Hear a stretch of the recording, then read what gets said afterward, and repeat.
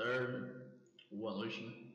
Estou fazendo esse vídeo porque minha teoria é que o Bitcoin chegou no seu fundo, não vai descer mais, não tem mais para onde descer. Você vê assim, para mim o maior indicador para isso é esse candle aqui. O volume violento ele está indicando já qual que é o mínimo que o mercado chega de preço de Bitcoin. Você pode ver que depois de 2 meses, isso aqui é o gráfico semanal, depois de 2 meses ele está indicando, o mercado está testando aqui, o mercado subiu um pouco, desceu.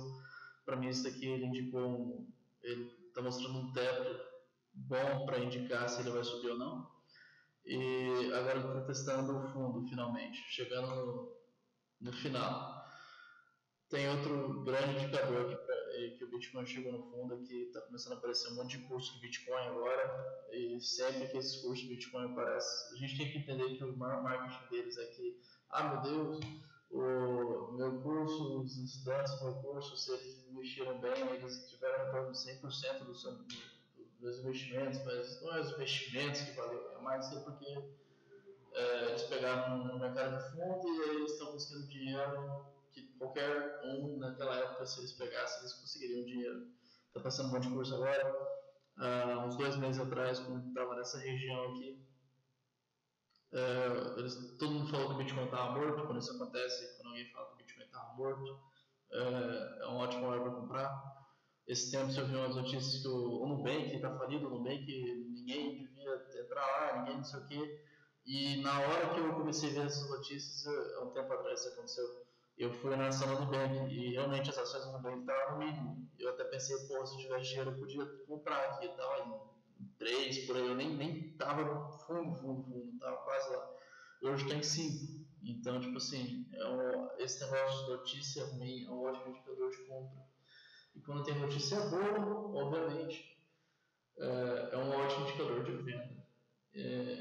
Então, mas voltando aqui para o Bitcoin, só para terminar o vídeo, se realmente a minha teoria chegou no fundo, né? O que eu espero que o Bitcoin aconteça é que o Bitcoin vai subindo e passa a resistência aqui, que é um ótimo indicador, faça um pullback e volte a subir. Se a minha teoria estiver errada, alguma hora, como estava, esse tempo também está achando que chegou no fundo, não chegou, mas se estiver errado como estava errado também, o que vai acontecer é que ele vai descer de novo. Ele vai descer e vai ter um candle maior ainda do que esse e vai mais para baixo. De novo, se você tem dinheiro finito e não está nem aí, eu continuo comprando que uma hora sobe, sempre vai subir. E vai para o mínimo. Não muito tempo vai chegar lá em cima. E o segundo semestre, quando está falando meu vídeo em inglês, ele também é promissor. Tem as eleições, tudo, tem a Copa do Mundo. E essas coisas geralmente tendem a aquecer o mercado. Então, esse é o vídeo. Se vocês gostaram, dê um like no vídeo. Se vocês gostaram do canal, deem subscribe. Se vocês gostaram desse conteúdo, comentem tudo. Esse canal estou tentando mais fazer um canal sobre animes, pegando conceitos interessantes de animes e ponto para a vida real. Deem uma olhada, se gostam também, deem feedback. Muito obrigado por tudo. Boa noite.